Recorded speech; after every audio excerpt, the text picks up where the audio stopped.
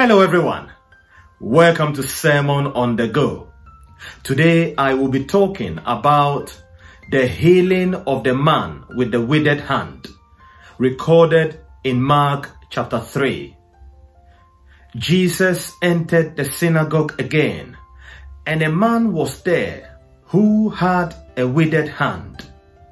And the Pharisees kept watching Jesus closely to see whether he will heal and restore him on the Sabbath, so they might accuse him and bring a charge against him formally. And he said to the man who had a withered hand, "Step forward." And he said to them, "Is it lawful on the Sabbath to do good or to do evil, to save life or to lose it?" But they kept silence.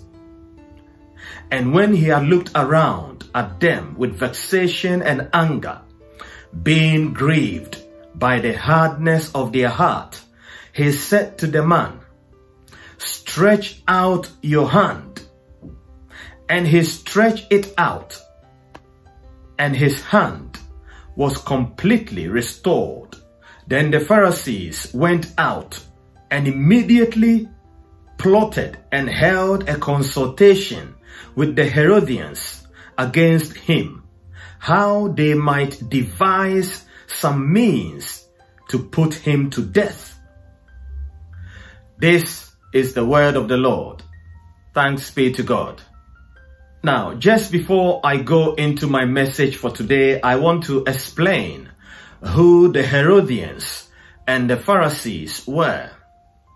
The Herodians were a sect of Hellenistic Jews mentioned in the New Testament on two occasions, first in Galilee and later in Jerusalem, who were always hostile to the ministry of Jesus. And it is recorded in Mark chapter 3, Matthew 22, Luke 13, and also in Acts chapter 4. In each of these cases, their name is occupied with that of the Pharisees. The Pharisees were extremely precise and minute in all matters and issues concerning the law of God. They also indulged in what they called the oral law, a number of traditions that were handed down orally that were not part of the written law of Moses. As I go into my message for today, just bear in mind who these two people are. The Herodians, who were always hostile to the ministry of Jesus, and the Pharisees, who were only interested in keeping religious order in the synagogue. Their system of religion was form rather than substance. The Pharisees were custodians of the Torah, otherwise known as the law of Moses, or the first 5 books of the Hebrew Bible, in other words, the Old Testament. The Sabbath was cherished by the Jews as a sacred institution. Of course, God gave the people of Israel the Sabbath after they have come out of Egypt, recorded in Exodus chapter 20 and Nehemiah chapter 9. Jesus began his campaign by healing a man who had been sick for 38 years in John chapter 5, and then followed on with the events recorded in the reading we had today. After healing the man at the pool of Bethsaida, Jesus' next act of Sabbath defiance was to walk through the cornfields on the Sabbath and permit his disciples to pluck the grain and eat it. Jewish tradition stated that there were 39 acts that were strictly forbidden on the Sabbath. It was wrong to kindle a fire for cooking.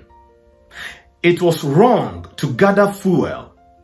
It was wrong to carry burdens or transact business on the Sabbath.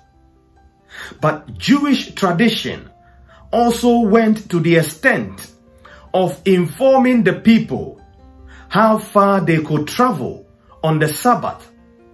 200 cubits based on Joshua chapter 3.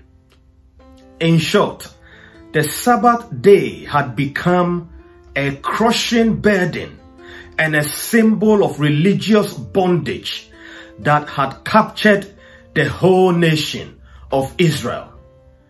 People with physical impairments were usually ostracized from the Jewish community, since deformity was viewed as an indication of some terrible sin that the person has committed. And so for this man to be visibly seated in the synagogue suggests that he was planted there, and they were watching Jesus, hoping that he would try to heal this man so they could accuse him. Jesus was never concerned with people's threat or the threat of the religious leaders of his day. If something was to be done, he would do it regardless of the outcome. He called this man forward and he turned to his accusers and asked a very significant question.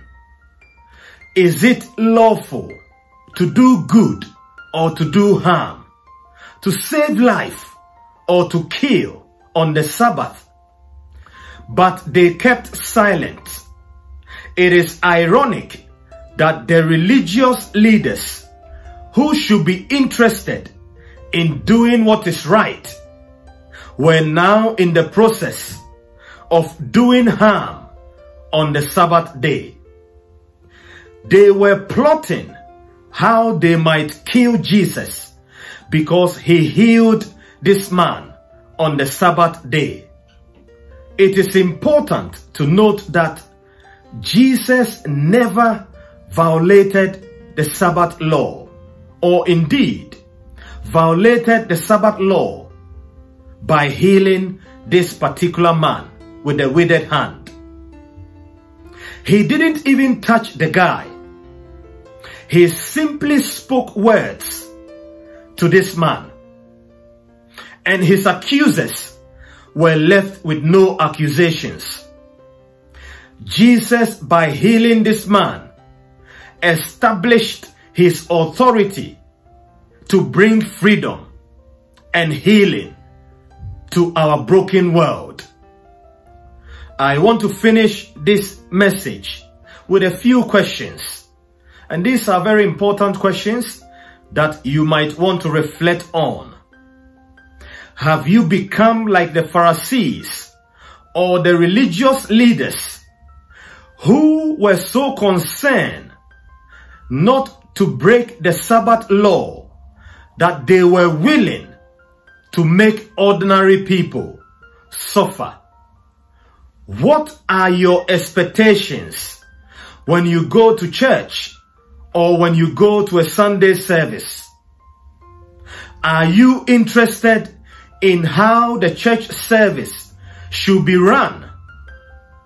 Do you go to church to meet Jesus and cast your burdens on him and leave the service free from your burdens? Or do you go to church with a measuring stick to measure how well the preacher will preach and his eloquency in words? Don't be like the Pharisees and the Herodians, who were rather concerned of religious order instead of focusing on their relationship with God and to share the good news of our Lord Jesus Christ.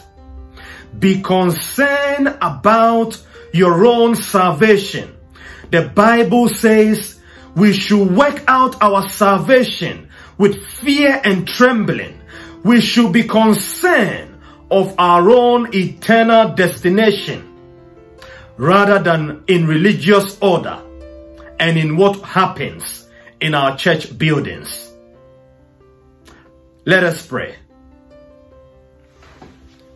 Heavenly Father, we thank you that you are able to take us from our pain and bring total healing. We thank you for the healing of this man with a withered hand. And we pray that you will help us to continue to know you more and to serve you more and to develop our relationship with you to the level that we are loving our neighbors as ourselves and loving you with all our heart, our souls, our mind, and our strength. And help us to build your church in our communities. In Jesus' name we pray. Amen.